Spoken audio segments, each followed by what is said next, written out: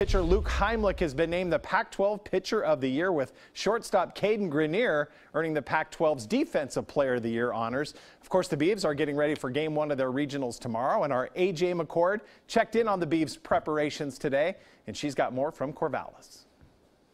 Adam, the road to Omaha begins tomorrow, and it starts right here in Corvallis. Oregon State getting ready to host their second straight regional. First game for them, 7 o'clock first pitch against Northwestern State out of Louisiana, who, even though they haven't had a ton of regional or NCAA experience, are riding a hot streak and someone the Beavs have to take seriously. The Demons swept their way through the Southland Conference tournament, earning their 4th regional berth in NCAA history, their first since 2005, when their coach was playing for them. But if you think the Demons are happy just to be here, think again. That's one thing we talk about, is satisfaction, and not being satisfied. But that's throughout the year. We do that. I mean, we have a simple motto that kind of we go by, is compete regardless of circumstance. And despite the difference in postseason experience between the Beavs and the Demons, Pat Casey's not looking past them. Like we expected, they're a good team, aggressive, just won their tournament, impressed with their ball club, and I think anytime you get to a tournament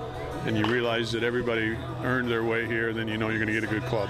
Backed by a school record 6 All-Americans and the Pac-12 Pitcher of the Year in Luke Heimlich, Casey says the strategy for tomorrow and the rest of the postseason is straightforward. Just go out and play. Don't put any pressure on yourself. Know you're going to get a real good opponent. Just go out and play the game the way we've been playing it all year long.